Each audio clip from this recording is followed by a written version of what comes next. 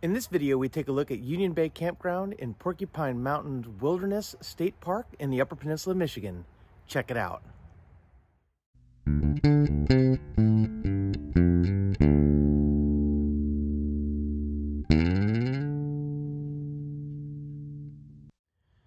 Hey guys, I'm Kevin with Kemp Outside, your inside source for all things outside. Well, today we're going to do a video review of the campground in Porcupine Mountain Wilderness State Park, and specifically the Union Bay Campground. There's two campgrounds in the park. There's the campground at Union Bay, and then there's also a campground at Presque Isle.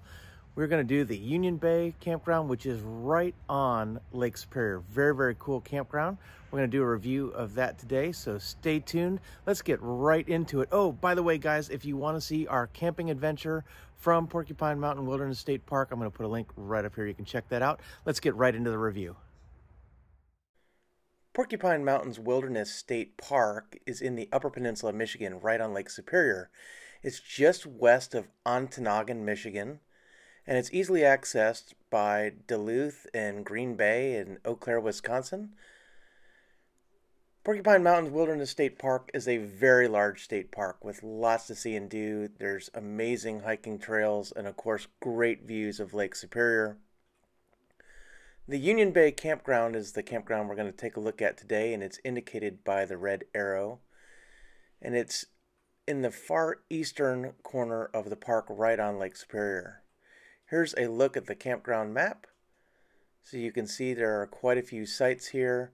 Sites are equipped with electric hookup, but no water or sewer. There are water fill stations and a dump station available. Let's take a look at the restroom facilities. The main restroom facility in the Union Bay Campground at Porcupine Mountains Wilderness State Park is located right in the center of the campground.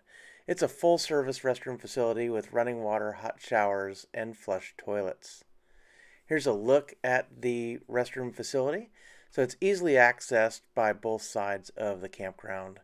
And it's actually really nice, and it was pretty clean the entire time we were there.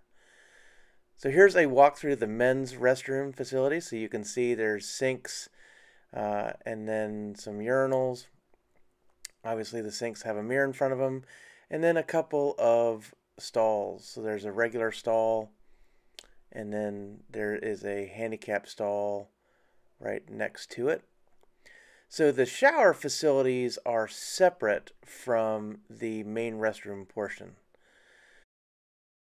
Separate from the main men and women's restroom is this handicapped accessible room that does have a toilet, a sink, and then a shower. So this is a really nice separate room for anyone with any kind of mobility issues or that kind of thing. There's also a baby changing station. So a really handy room, easy to adjust, shower there. So this was awesome. And then here is just the regular shower room. So there's an area there with a bench and a place to, change your clothes. And then if you step inside here, here is the main shower area for non-handicapped users. These rooms aren't too big, but there are plenty of room, and it's a private shower, which is really, really nice. So here is a look at the handicap shower stall. So the previous handicap facility we showed you was a toilet and shower. This is just a handicap shower, and it is quite large and very, very easy, as you can see, to get a wheelchair in there with a bench and that kind of thing. Really, really nice. And then also in this facility is a laundry room. So you can go in there. There's a bench for folding laundry, and then coin-operated washers and dryers for your use. And as you can see there, the washer and dryer both take 6 quarters, so it's $1.50 to wash and $1.50 to dry, so $3 per load. This campground has a couple of yurts you can reserve. Let's take a look at one.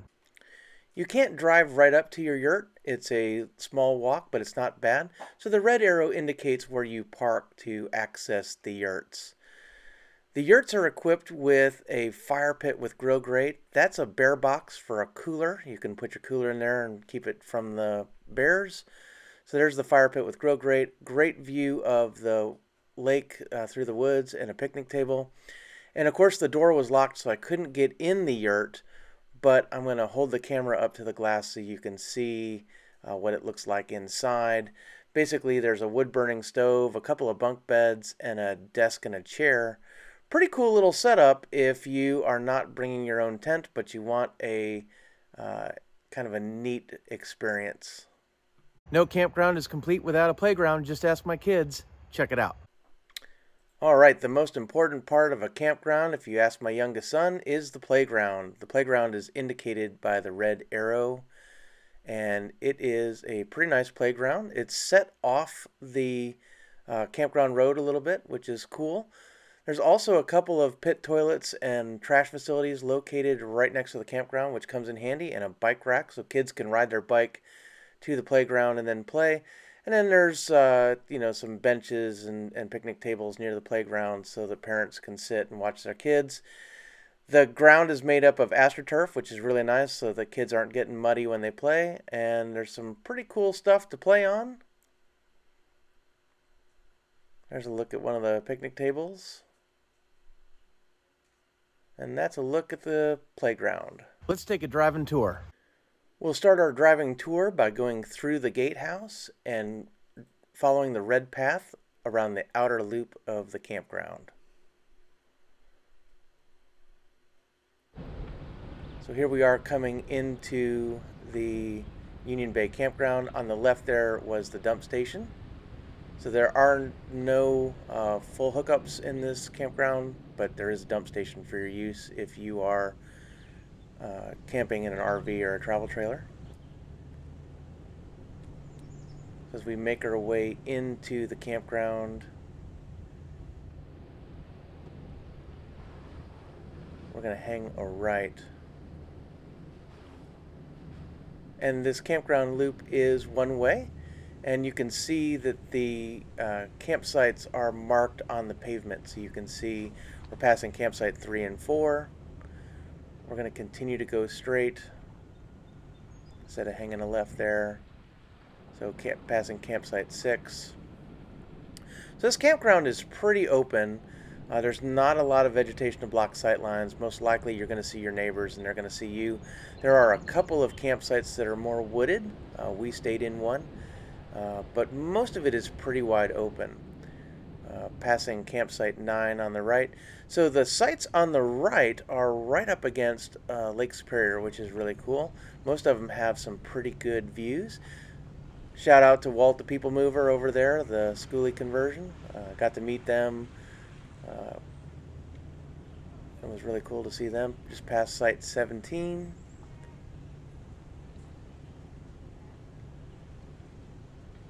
On the left, 18 on the right.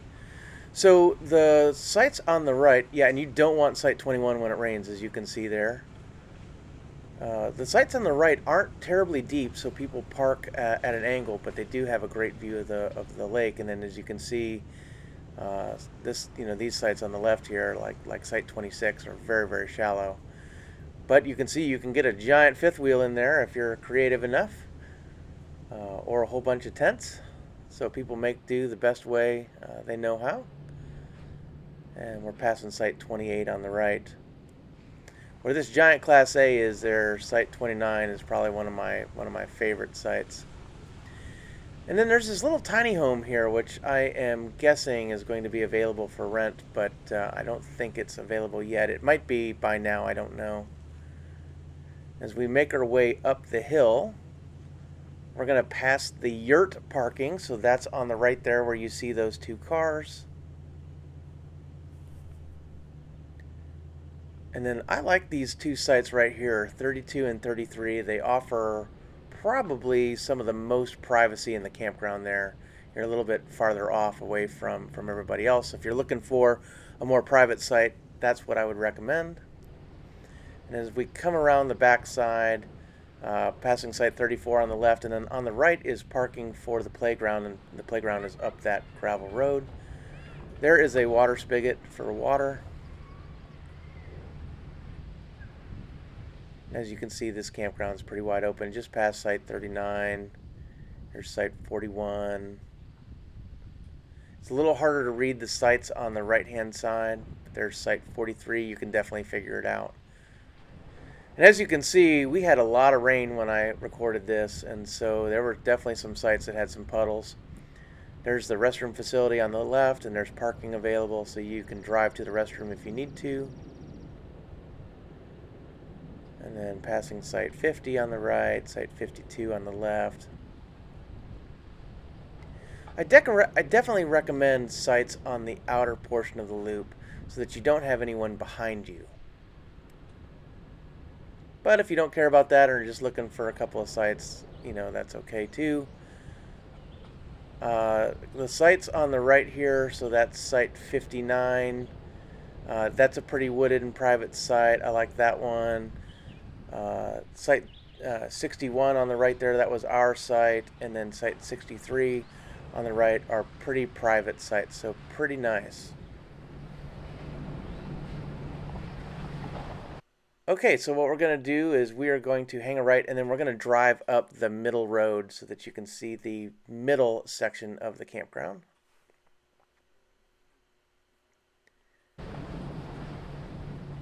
So instead of going out the campsite, we're going to turn left here.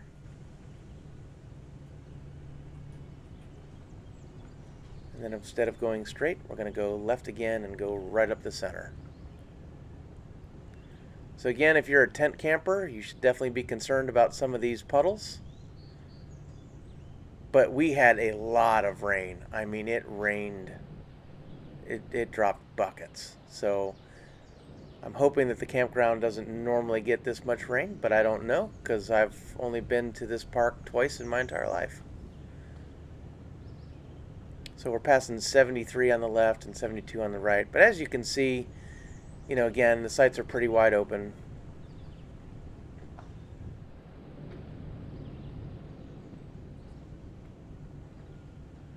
And then here is the other side of the restroom facility. And again, some parking so you can drive to it if you need to.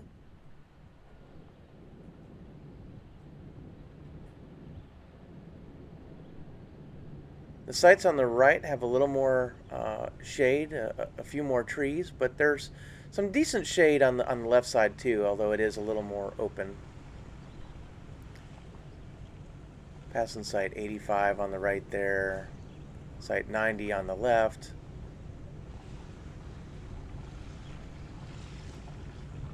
But this should give you a pretty good idea of what the campsites are like in the Union Bay Campground at Porcupine Mountain Wilderness State Park.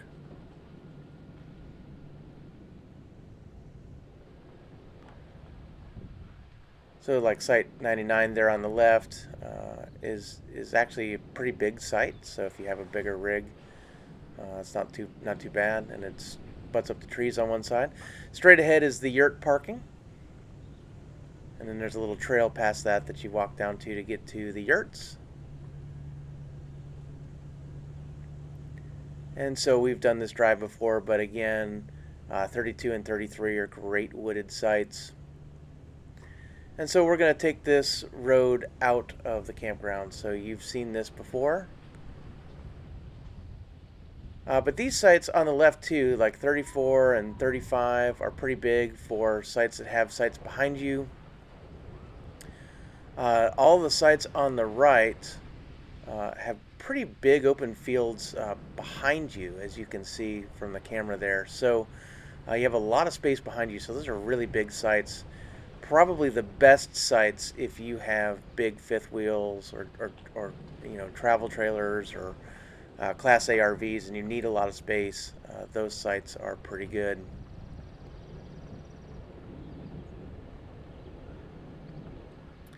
You see the blue water hookups around the site, so these sites have electric hookup but no water or sewer. So you have to fill your tanks on occasion or carry water in cans or something like that.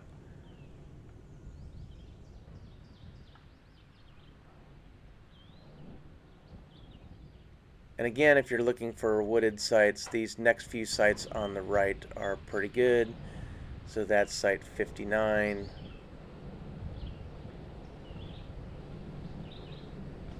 And then 61 and 63.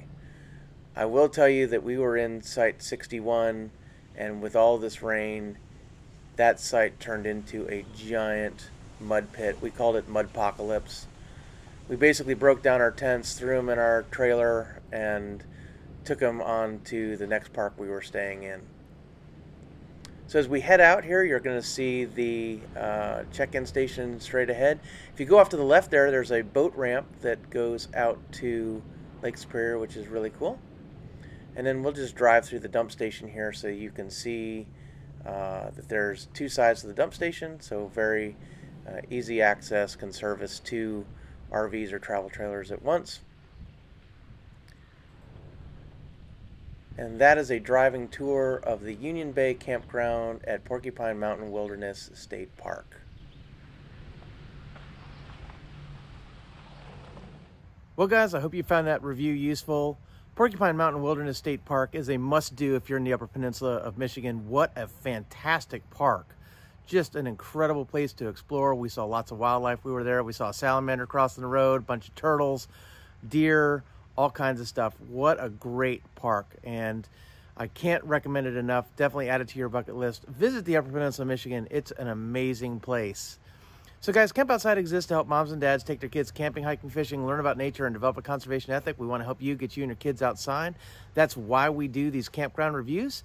So if you have any questions about Porcupine Mountain Wilderness State Park or camping in general, drop something in the comments below. We'd love to hear from you. Or if you stayed there before, we'd love to hear about your stay and what you did there and how you liked it. You can also connect with us at our other social media. We're on Facebook, LinkedIn, Instagram, and Twitter. Or you can connect with us on our website at campoutside.com. So guys, if you like the video, definitely give me a thumbs up. Hit that subscribe button and that little bell icon that notifies you when we release new videos. We have more campground review videos coming from the Midwest, so stay tuned for that. Thanks for watching Camp Outside, guys. It means the world to me. We'll see you next time.